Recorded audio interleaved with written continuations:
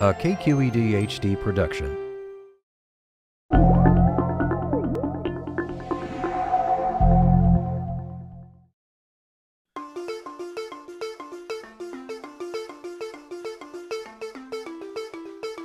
My name is Amy Gotliffe.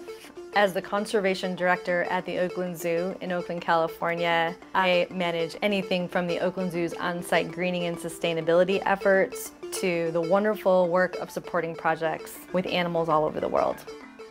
Because there are so many amazing animals in Africa that are threatened, the Oakland Zoo supports a lot of projects in Africa. One of the main projects is helping chimpanzees in a fairly remote forest called the Bodongo Forest Reserve in Uganda.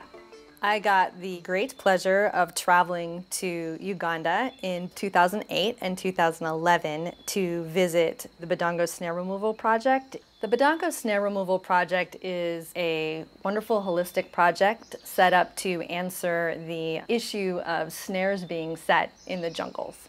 So snares are set by people. They're trying to usually catch something to eat, like a little pig or a little deer, but accidentally chimpanzees or other animals will walk through those snares. The snares are nearly invisible and will catch a limb, an arm, or a foot in the snare and be injured or potentially killed.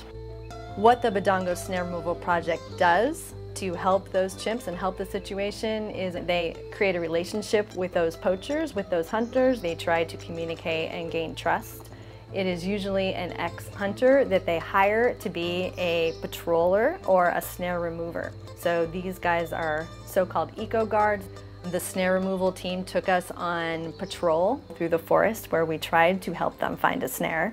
The most recent addition to the Bodongo Snare Removal Project is a goat scheme. If we're going to ask them to stop hunting, we have to give them something else to make money or to eat. Every hunter who signs off that they will become an ex-hunter will get 2 female goats. They'll get training on how to take care of them and training on how to sell their meat. And they'll also get a date with a male goat so they can have babies. And they set up a goat clinic where we were the vets and the nurses. We helped give the goats their deworming medicine. Overall, the Bodongo Snare Removal Project is seriously successful. It's serving as a model to other programs, and I think it's really due to the fact that protecting a species like a chimpanzee is not just about guarding that animal, but about really working with the local people and the habitat.